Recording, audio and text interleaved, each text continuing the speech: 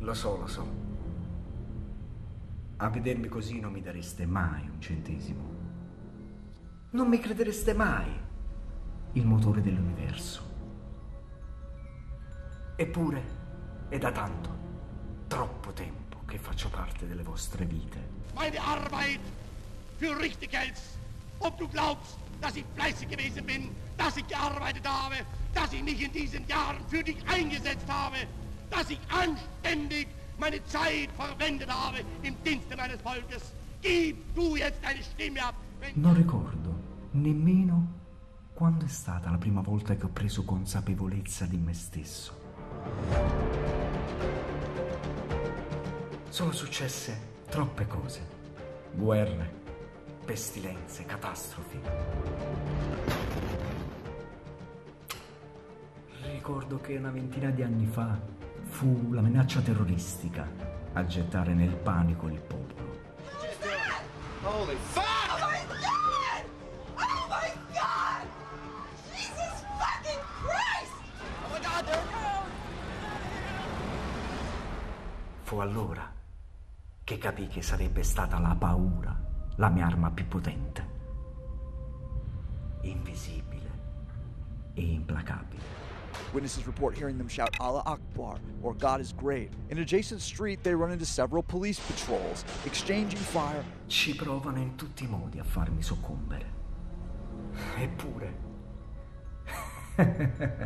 io sono ancora qua. La gente continua a temermi.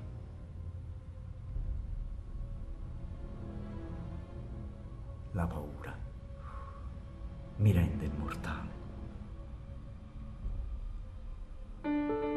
Quest'anno è stato particolarmente intenso per me. Ho riempito gli ospedali, distrutto famiglie, modificato le abitudini e stravolto la vita di miliardi di persone.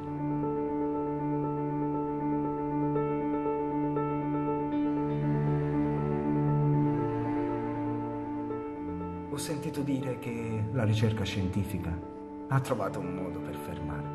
Tonight, a new weapon in the fight against a coronavirus, getting FDA authorization for emergency use after an advisory panel gave a unanimous recommendation yesterday. Forse è giunto il momento di salutarvi. Il contenuto del virus deve essere portato a soluzione in una siringa con fisiologica e poi dalla siringa madre ricostituita viene fatto il frazionamento in 5 dosi. Sì, già me lo immagino il vostro commiato.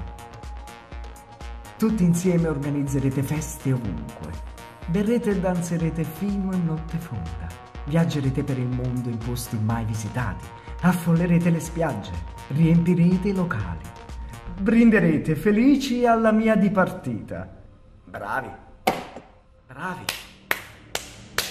Siete riusciti a sconfiggermi.